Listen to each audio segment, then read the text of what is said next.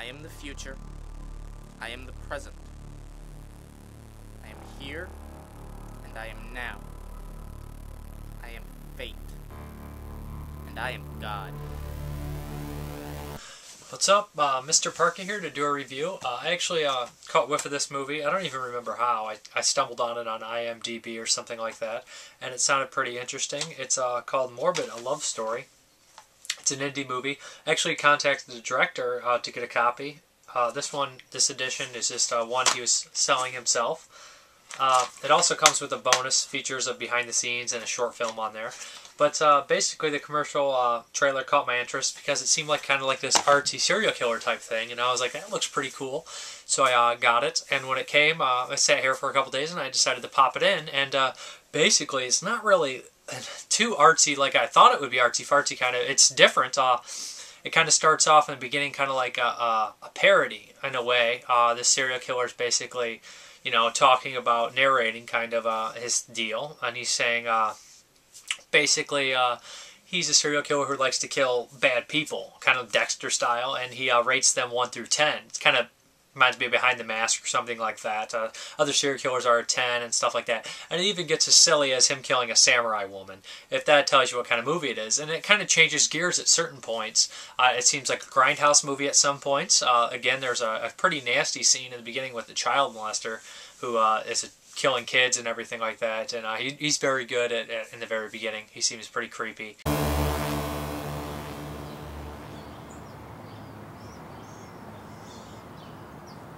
Beautiful day, isn't it? I see. You don't talk to strangers. You're a smart girl.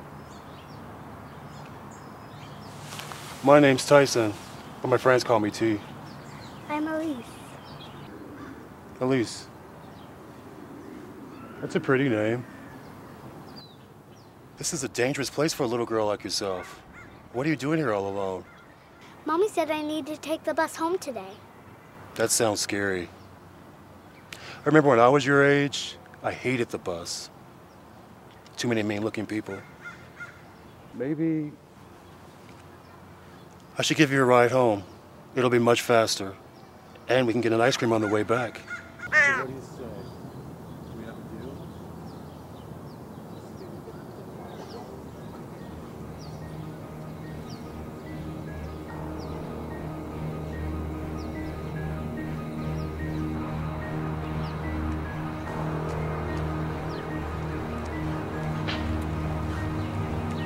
How much longer? My car is just right through those trees, son. You'll have your ice cream soon enough. So work a little head off. I don't see it. My car's just right there. Where? I can't see it. Just right through those trees. Where? I don't see it. Right there!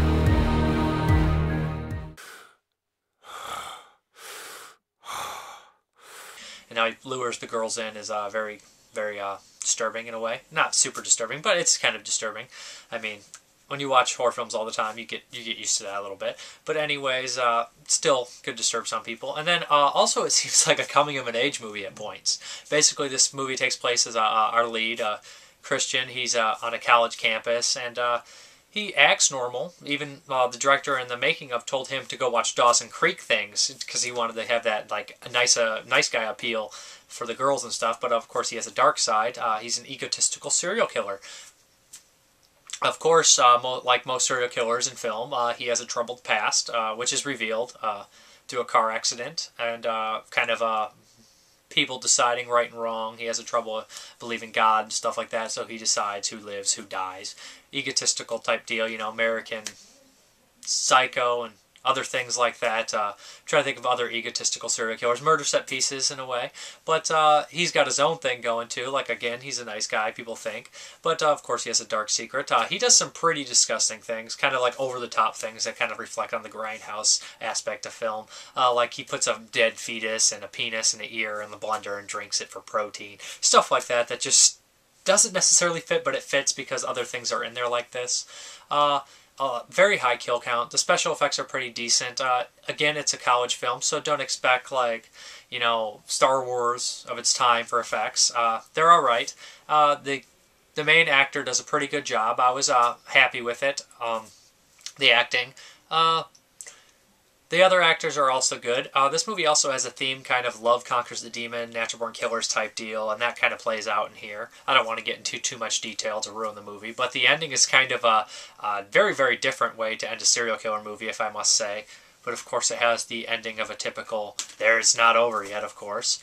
But I didn't think it was all that bad. I thought it was actually pretty good, and for a low-budget film, I enjoyed it. The soundtrack seemed to be done by you know, multiple different people, maybe people he knew that pitched in.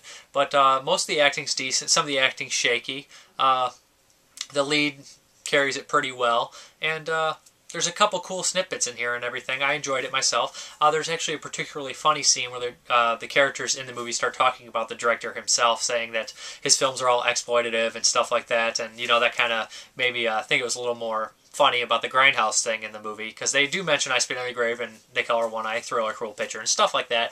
Nah, dude, I'm out for the night. I'm fucking rocked. Night, pussy. I am what I eat. What are you, like 7?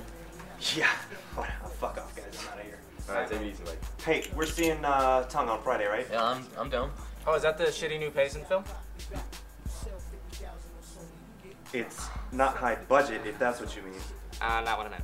Okay, well, it's gotten 3 stars on Rotten Apple Week. Are you serious? Come on, all Payson films are trash. They're full of violence and horrible acting. I mean, if I wanted to go see an exploitation film, I'd see I Spit on Your Grave or They Collar One Eye. Payson's films are not exploitation. I mean, what have you seen of his? The Monster in the Bucket one.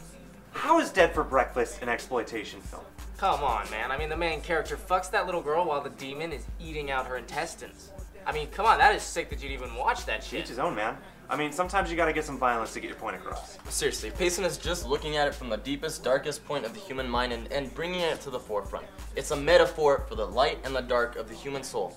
Now seriously, can we play the game? See, if you guys actually watch these films, you might actually like them, or at least get the understanding of the message. No thanks, I'll stick to my more meaningful films. But, you know, thanks anyway. So the director is familiar with exploitation and grindhouse. The DVD, like I said, comes with a short, and the short is actually really funny. It's called The Itch, and it's kind of a melt movie. Think Street Trash, Incredible Melting Man, that kind of tells you to wear a condom. Really funny there. It's only a 10-minute short, but it's well worth your time, the short. Like I said, it has some funny special effects in there. So all around, it's a nice little purchase. I'll probably have a link where you can get the DVD. It's not too expensive, and it's pretty, if you like a kind of like short, not short, but kind of a low-budget, little experimental horror movies, I mean, from young directors, then check it out. It's Morbid, a love story. And like I said, you know, the love aspects come in and kind of mess with his head after he gets into like a fight. He gets hit in the head again, and then he starts having changes of emotions. But yeah, that's pretty much the movie here. Not a bad film at all. Check it out if you like it. The making of was also very interesting, and it's cool. So have a good one. Bye.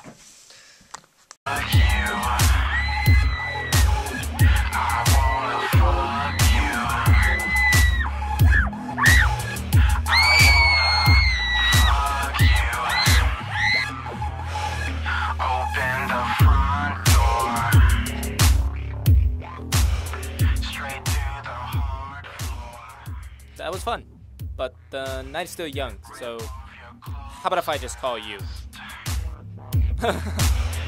Back up that nice ass.